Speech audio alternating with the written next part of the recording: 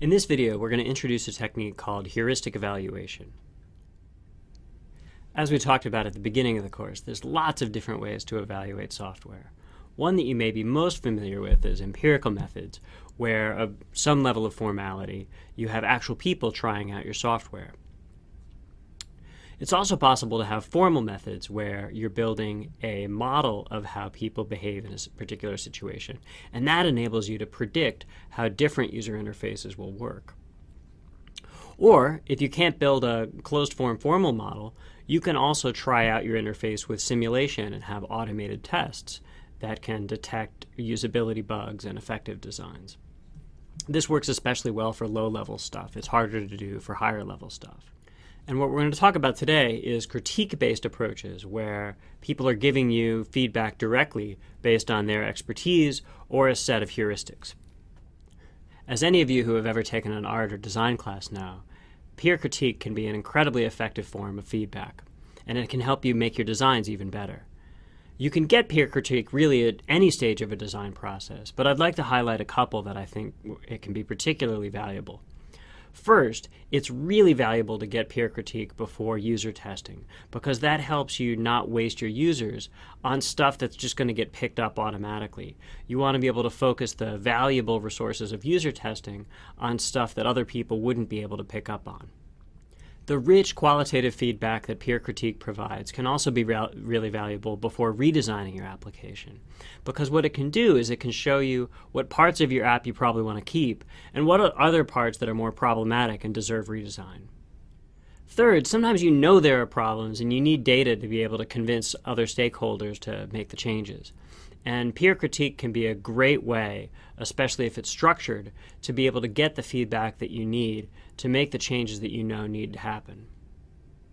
And lastly, this kind of structured peer critique can be really valuable before releasing software because it helps you do a final sanding of the entire design and smooth out any rough edges. As with most types of evaluation, it's usually helpful to begin with a clear goal, even if what you ultimately learn is completely unexpected.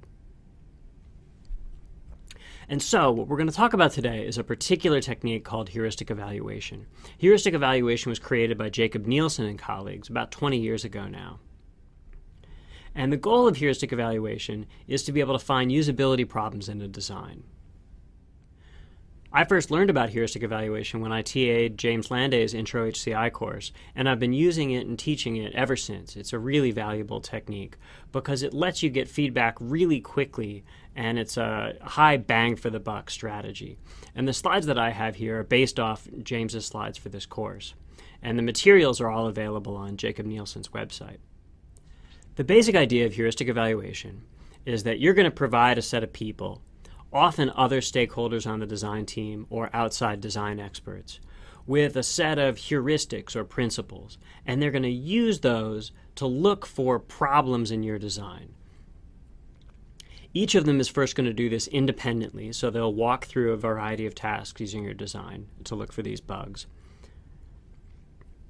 And you'll see, that different evaluators are going to find different problems. And then they're going to communicate and talk together only at the end afterwards.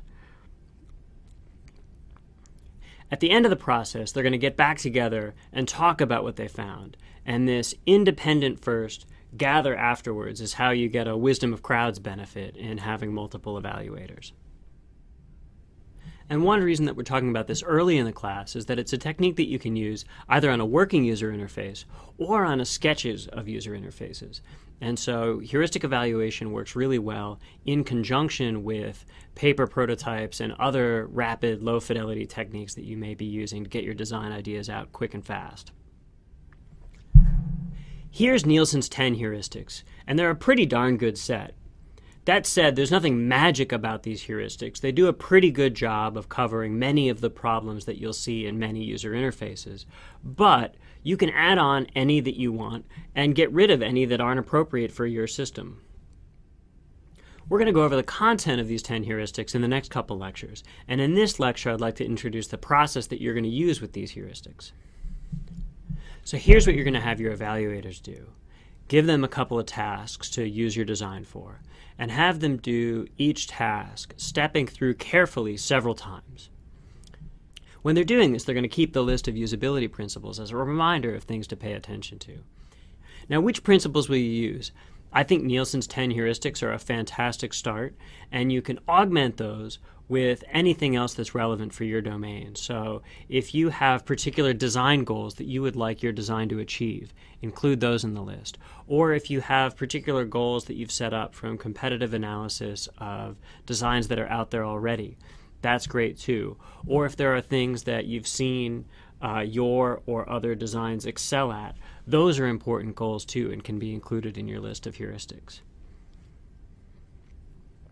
And then obviously the important part is that you're going to take what you learn from these evaluators and use those violations of the heuristics as a way of fixing problems and redesigning.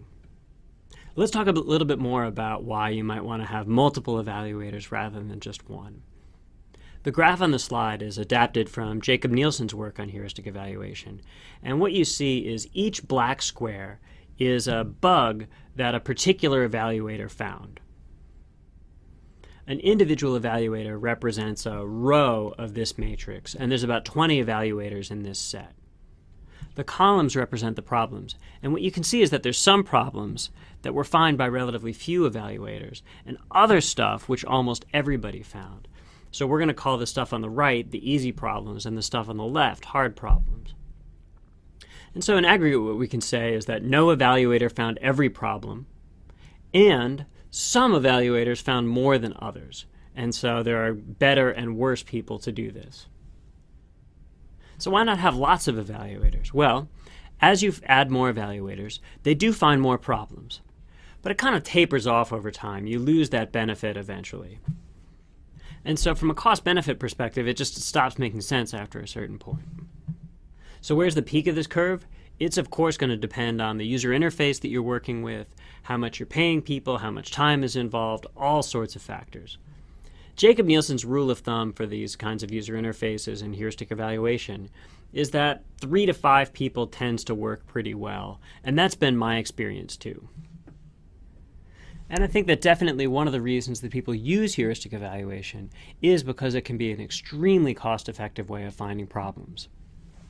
In one study that Jacob Nielsen ran, he estimated that the cost of the problems found with heuristic evaluation were $500,000, and the cost of performing it was just over $10,000. And so he estimates a 48-fold benefit-cost ratio for this particular user interface. Obviously, these numbers are back of the envelope, and your mileage will vary. You can think about how to estimate the benefit that you get from something like this. If you have an in-house software tool using something like productivity increases, that if you're making an expense reporting system or other in-house system that will make people's time more efficiently used, that's a big usability win. And if you've got software that you're making available on the open market, you can think about the benefit from sales or other measures like that. One thing that we can get from that graph is that evaluators are more likely to find severe problems, and that's good news. And so with a relatively small number of people, you're pretty likely to stumble across the most important stuff. However, as we saw with just one person in this particular case, even the best evaluator found only about a third of the problems at the system. And so that's why ganging up a number of evaluators, say 5, is going to get you most of the benefit that you'll be able to achieve. If we compare heuristic evaluation and user testing, one of the things that we see is that heuristic evaluation can often be a lot faster. It takes just an hour or two for an evaluator. And the mechanics of getting a user test up and running can take longer, not even accounting for the fact that you may have to build software. Also, the heuristic evaluation results come pre-interpreted because your evaluators are directly providing you with problems and things to fix. And so it saves you the time of having to infer from the usability tests what might be the problem or solution. Now, conversely, experts walking through your system can generate false positives that wouldn't actually happen in a real environment. And this indeed does happen. And so user testing is sort of, by definition, going to be more accurate. At the end of the day, I think it's valuable to alternate methods. All of the different techniques that you'll learn in this class for getting feedback can each be valuable, and that cycling through them, you can often get the benefits of each. And that can be because with heuristic evaluation and user testing, you'll find different problems. And by running HE or something like that early in the design process, you avoid wasting real users that you may bring in later on. So now that we've seen the benefits, what are the steps? The first thing to do is to get all of your evaluators up to speed on what the story is behind your software, any necessary domain knowledge they might need, and tell them about the scenario that you're going to have them step through. Then, obviously, you have the evaluation phase where people are working through the interface. Afterwards, each person is going to assign a severity rating, and you do this individually first, and then you're going to aggregate those into a group severity rating and produce an aggregate report out of that. And finally, once you've got this aggregated report, you can share that with the design team, and the design team can discuss what to do with that. Doing this kind of expert review can be really taxing, and so for each of the scenarios that you lay out in your design, it can be valuable to have the evaluator go through that scenario twice. The first time they'll just get a sense of it, and the second time they can focus on more specific elements. If you've got some walk-up-and-use system, like a ticket machine somewhere, then you may want to not give people any background information at all, because if you've got people that are just getting off the bus or the train and they walk up to your machine without any prior information, that's the experience you want your evaluators to have. On the other hand, if you're going to have a genomics system or other expert user interface, you'll want to make sure that whatever training you would give to real users, you're going to give to your evaluators as well. In other words, whatever the background is, it should be realistic. When your evaluators are walking through your interface, it's going to be important to produce a list of very specific problems and explain those problems with regard to one of the design heuristics. You don't want people to just be like, I don't like it. And in order to maximally pre-chew these results for the design team, you'll want to list each one of these separately so that they can be dealt with efficiently. Separate listings can also help you avoid listing the same repeated problem over and over again. If there's a repeated element on every single screen, you don't want to list it at every single screen. You want to list it once so that it can be fixed once. And these problems can be very detailed, like the name of something is confusing, or it can be something that has to do more with the flow of the user interface or the architecture of the user experience, and that's not specifically tied to an interface element. Your evaluators may also find that something's missing that ought to be there, and this can be sometimes ambiguous with early prototypes like paper prototypes, and so you'll want to clarify whether the user interface is something that you believe to be complete or whether there are intentionally elements missing ahead of time. And of course, sometimes there are features that are going to be obviously there and that are implied by the user interface, and so mellow out and relax on those.